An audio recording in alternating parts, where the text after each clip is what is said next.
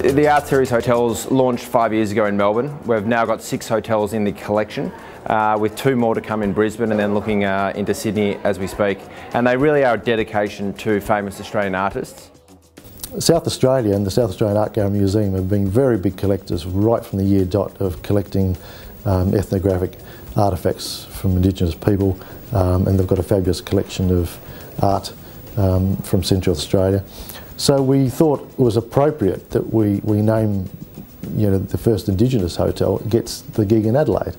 Tommy Watson, of course, is from South Australia, really, if you want to, geographically balance it up. He's from the sort of the Northern Territory, Western Australia, South Australian border. So it just seemed appropriate for the first Indigenous hotel to happen in Adelaide.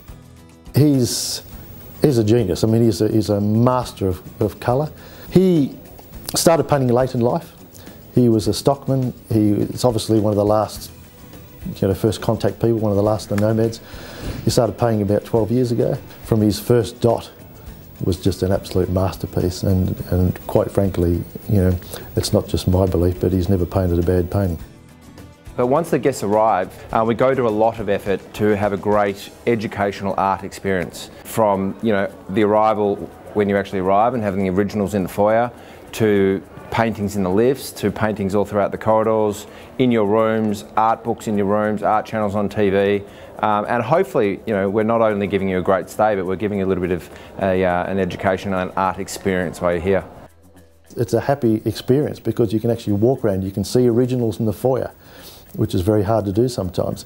You can do it in your own time. You can stay in the rooms, you can see sculptures, you can see the prints on the walls, you can see the books on the tables. You can do it in your own time, you can read at your own time, you can wander around the hotels.